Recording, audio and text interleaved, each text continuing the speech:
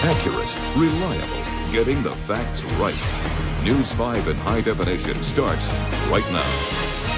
Kingsport police say a man charged at officers with a big knife and they shot and wounded him. It all happened at home in the Lynn Garden area. Police were called there after reports of a disturbance.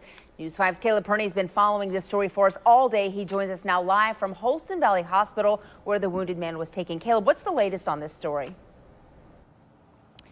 Yeah, Julie, Witt is still in the hospital behind me at this hour. We have heard nothing about his condition at this point, but what we do know is what led up to the gunfire early this morning.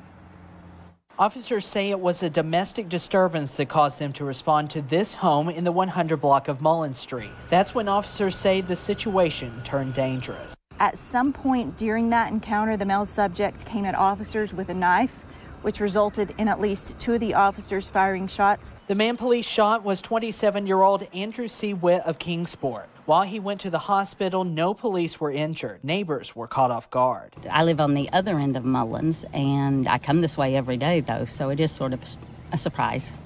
Another neighbor wouldn't talk on camera, but described her fear as she jumped to the floor after hearing the gunfire. Everyone we talked to were concerned about their own safety. It seems like it's getting closer to home all the time.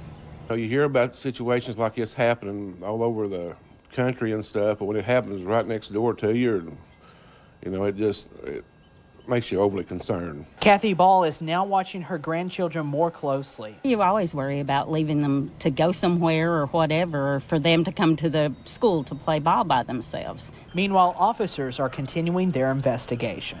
TBI agents are in the process of collecting any relevant evidence and interviewing witnesses that may have observed the incident. Yeah, charges are still pending at this time as the investigation is continuing at this point. We'll continue to follow this story and bring you more information as it becomes available. Live tonight in Kingsport, Caleb Perhne, News 5, WCYB. All right, Caleb, thank you so much.